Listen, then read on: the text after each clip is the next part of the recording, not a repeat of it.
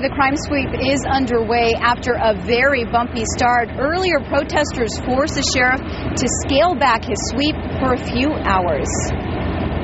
Anybody that resists, you put them in our jail. We're going to lock them up. Sheriff Joe Arpaio getting a call telling him protesters at the 4th Avenue jail are getting out of hand.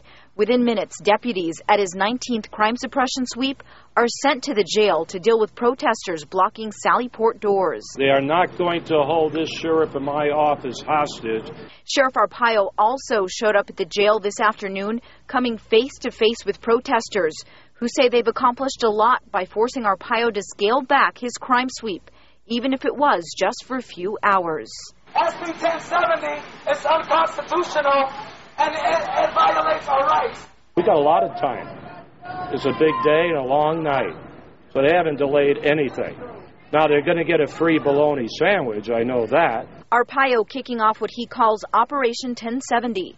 He says Judge Susan Bolden's injunction on 1070 won't change how he conducts his crime suppression sweep tonight.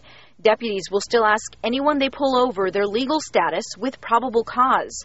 Those found to be here illegally will be turned over to ICE instead of being arrested if they haven't committed a crime.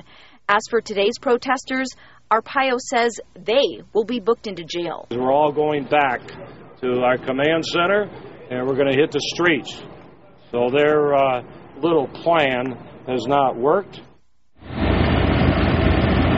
And tonight, deputies tell us they'll patrol all over the valley, focusing in on areas with a high number of drop houses. So far, 4 people have been arrested. Those 4 people were pulled over, and it turns out they had warrants for their arrest. No telling right now if they are illegal immigrants. We're live in Phoenix. I'm Miriam Garcia, Fox 10 News.